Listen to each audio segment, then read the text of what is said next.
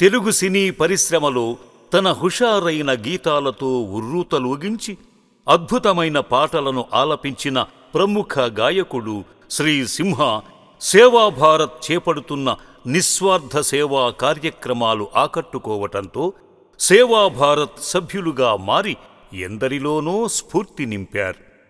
ఈ సందర్భంగా సేవా భారత్ వ్యవస్థాపకులు గట్టు శంకరు గారు సింగర్ శ్రీ సింహకు సేవా భారత్లోకి ఆహ్వానం పలికారు. శ్రీ సింహ గారు చౌటుప్పల్లోని అమ్మా నాన్న అనాథుల పుణ్యక్షేత్రంలో కొలువైన శ్రీ సోమనాథేశ్వర స్వామి దర్శనం చేసుకుని స్వామివారికి అభిషేకాలు చేయగా అర్చకులు ఆశీస్సులు అందజేశారు.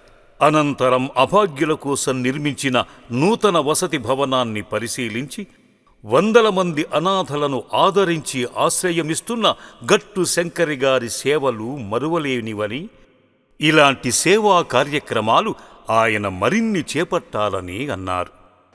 ఇవాళ ఈ రిపబ్లిక్ డే సందర్భంగా ఒక అద్భుతమైన కార్యక్రమంలో పాల్గొనే అవకాశం నాకు కలిగింది. అదేంటంటే చౌటుప్పల్లో ఉన్నటువంటి అమ్మా నాన్న ఆశ్రమం మీ అందరికీ తెలిసిందే ఎంత ఆదరణ పొందిందో. ఎంతోమందికి ఆశ్రయం ఇస్తూ ఎన్నో అద్భుతమైన సేవా కార్యక్రమంలో నిమగ్నమైనటువంటి ఈ అమ్మా నాన్న ఆశ్రమాన్ని విజిట్ చేయడం జరిగింది.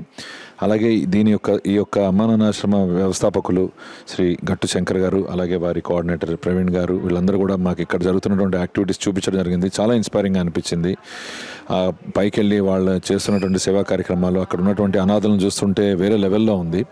అలాగే ఈ కార్యక్రమాన్ని ఇంకా ఇంత ముందుకు తీసుకెళ్లాలని, వారికి మరింత భగవంతుడు నుంచి అలాగే ఎంతోమంది దాతల నుంచి కూడా వారికి సపోర్ట్ వచ్చి ఇలాంటి కార్యక్రమాలను వారు ఇంకా దిగ్విజయంగా ముందుకు తీసుకెళ్లాలని భగవంతుని కోరుకుంటూ, అలాగే ఈ కార్యక్రమమే కాకుండా వాళ్ళు సేవా భారత్ అని ప్రతి ఒక్కళ్ళు నెలలో ఒక్కరోజు సేవలో నిమగ్నమై ఉండాలనే భావాన్ని ముందుకు తీసుకెళ్తున్నటువంటి కాన్సెప్ట్ కూడా నాకు చాలా నచ్చి వారితో ఆ కార్యక్రమంలో నేను కూడా పాల్గొనాలి అని సంకల్పంతో ముందుకు వెళ్తున్నాను. మీ అందరూ ఆశీస్సులు ఉండాలి. అందరికీ సేవ అనేది ఎన్ని కోట్లు ఇచ్చినా కూడా ఆ సేవలో ఉన్నటువంటి ఆనందం పొందలేమండి.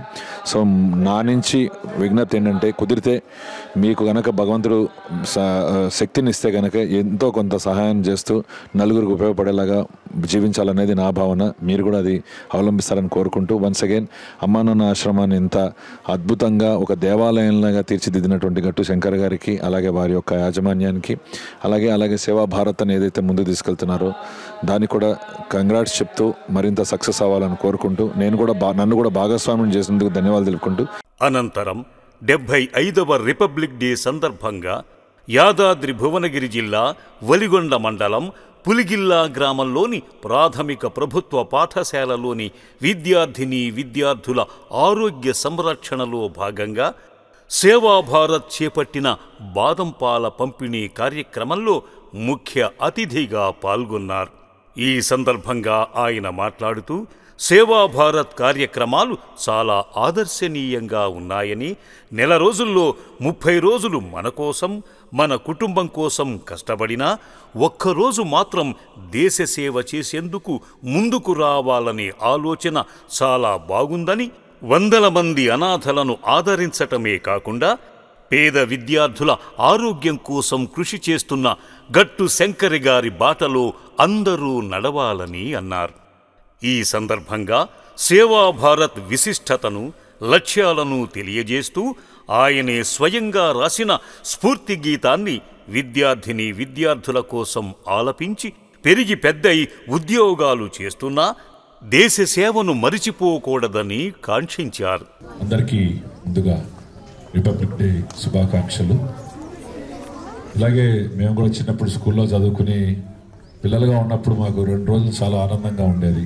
August 15th and January 26th chocolates అన్నీ ఇస్తారు. నాకు బాగుండేది. ఇలా మళ్ళీ ఆ స్వీట్ మెమరీస్ని ఇవాళ ఇక్కడ పంచుకోవడం చాలా సంతోషంగా ఉంది. సేవా భారత్ శంకర్ గారు మేము ఇటీవల కలుసుకోవడం జరిగింది. కొన్ని మంచి కార్యక్రమాలు చేపట్టాలనే భావంతో కలిసి ముందుకెళ్తున్న తరుణంలో ఇక్కడ ఇలా ఇవాళ ఒక సేవా కార్యక్రమం ఉంది, మీరు కూడా రావాలంటే నేను రావడం జరిగింది.